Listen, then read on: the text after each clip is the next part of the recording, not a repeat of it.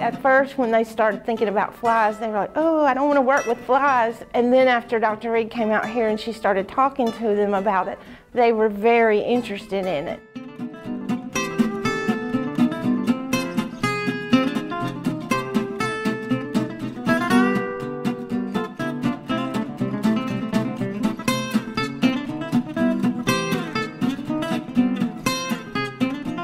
So in elementary school, students are always very enthusiastic about science and math. By the time they get to high school, those that think they're not going to do it have already made that decision, usually. So I thought middle school would be the right age to target to try to prevent the loss of students from class. I work on research on fruit flies, so it's a logical extension of my own scientific research. Part of the power of this is that the fruit flies are used to demonstrate every concept in biology, ranging from ecology, which is a very sort of large-scale, broad phenomena, to cell biology, which is a very, very small phenomena, or understanding how DNA works. And it's possible to understand all these phenomena with fruit flies.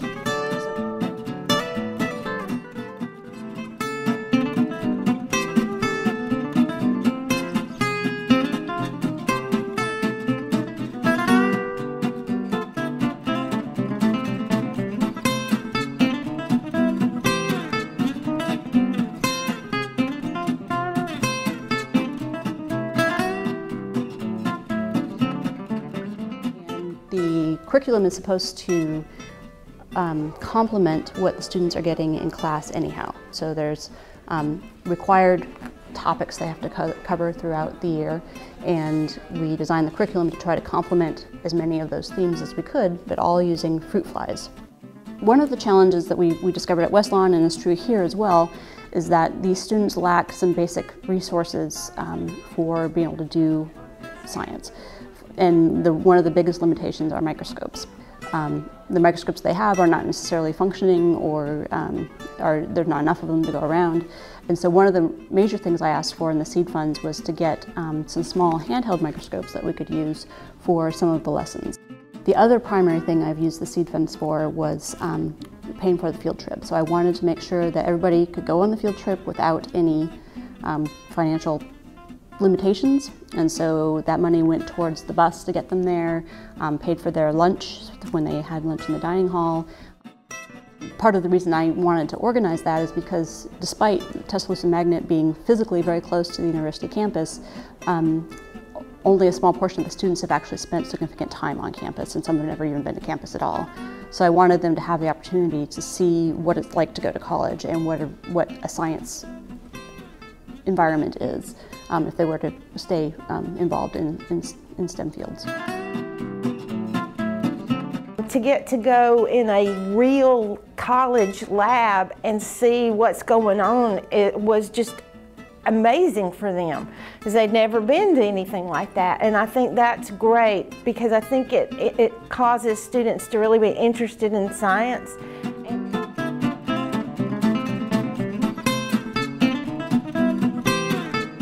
Just today, the students all gave us, each of us, a set of thank you letters, so individually written for each of us, which was really nice. They're primarily thanking us for organizing the field trip that we had them go on in early March.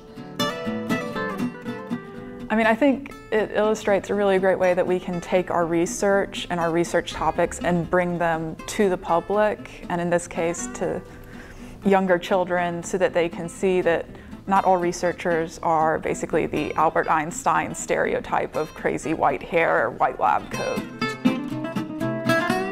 With Dr. Reed being a woman, the students don't typically think of scientists as being females. They usually think of them as being males. So since she and all her assistants are females, that has been great for the students to get to see that scientists can be females too. And just to be able to have the opportunity to learn from her has been amazing.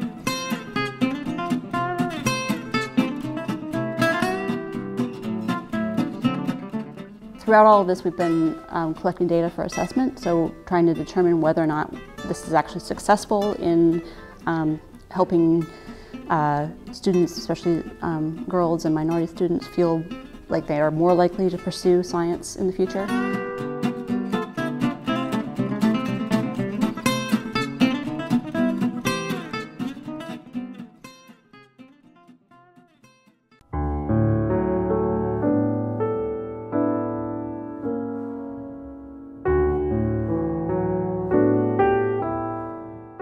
Health Lab is a collaboration between community members and UA students and faculty, and our goal is to address the health needs out in Holt.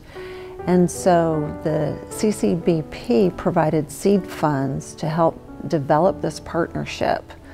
With seed funds, we are planning on doing a needs assessment to to figure out what are the largest health needs out in Holt. Holt is a small community in Tuscaloosa County. It's very close to the university. A lot of people don't even know that Holt is there, and it's an underserved community. It's unincorporated, so that means it's not part of the city. It doesn't have its own city infrastructure. It doesn't have its own fire department or police department.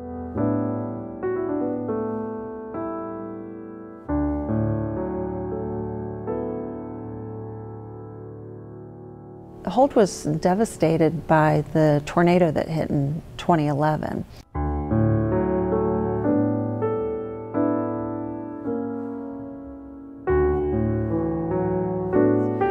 Holt Community Partnership, Holt in Action, these are groups who are working out in Holt who are very interested in partnering with the university.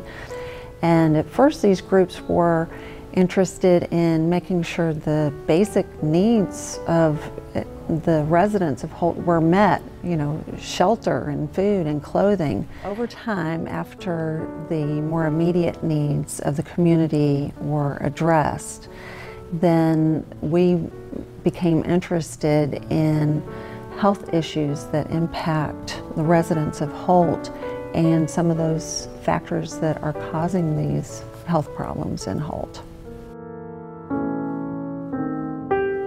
We're using a participatory approach, and in doing this, we're finding out from the community what the needs are.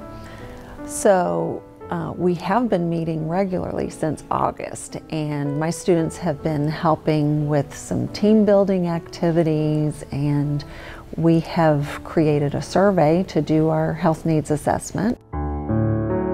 At first, we thought we were going to be addressing the basic health needs like diabetes, heart disease. As we're going through this process, we're learning that there are a lot of other issues that are affecting health or potentially affecting health out in Holt. So it might not be as simple as getting people to eat more fresh fruits and vegetables if there's a problem with the soil being contaminated and we can't grow our own gardens in Holt. Then how do we address that? And so this has become a bigger project than what we first imagined it would be.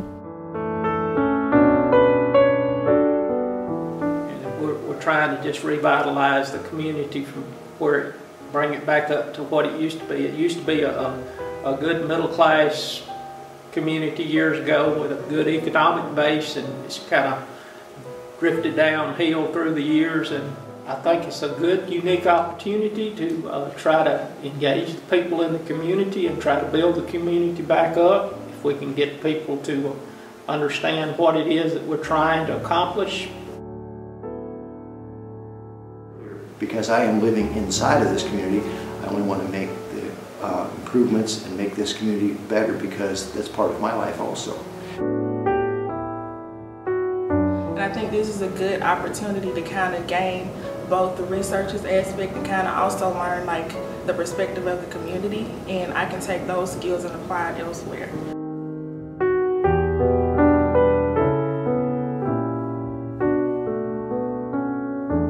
I hope to develop a service learning course that's going to provide an ongoing supply of students and give those students opportunities to do health education in the community under the guidance of the Health Lab Advisory Board.